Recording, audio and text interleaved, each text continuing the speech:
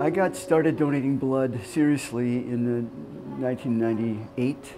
I was in a very bad auto accident, and I know that I got a lot of blood in the several surgeries that I had during the 4 months that I lived at Freighter.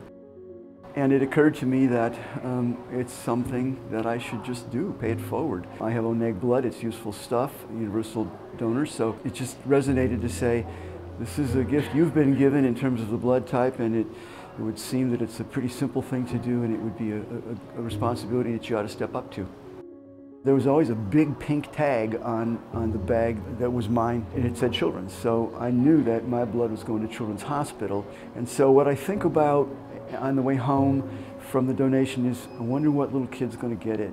And I just kind of wonder that and kind of wish them the best. Nurses have been instrumental in my life in a lot of ways, through a lot of surgeries and a lot of hospital time. And something tripped, and it just simply said, you could do this. You'd like to do this.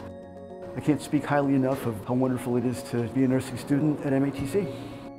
As long as I got life and breath and time left, this is what I want to do.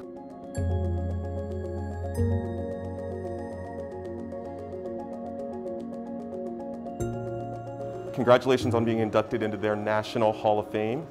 There's only 12 folks per year that they select. Wow. And your story, as well as your selfless generosity, has inspired them as well. So on behalf of Fresenius and on behalf of Versiti, thank you. And we look forward to partnering with you and collecting blood for years to come.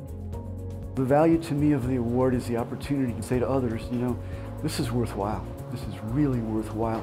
There's so many friendly people. It's a happy experience. It is not an expensive effort in our busy, busy lives. If not me, who? If not now, when? So if someone is out there wondering, I'd say, please call Versiti, make an appointment. I think you'll find that the satisfaction will keep you coming back.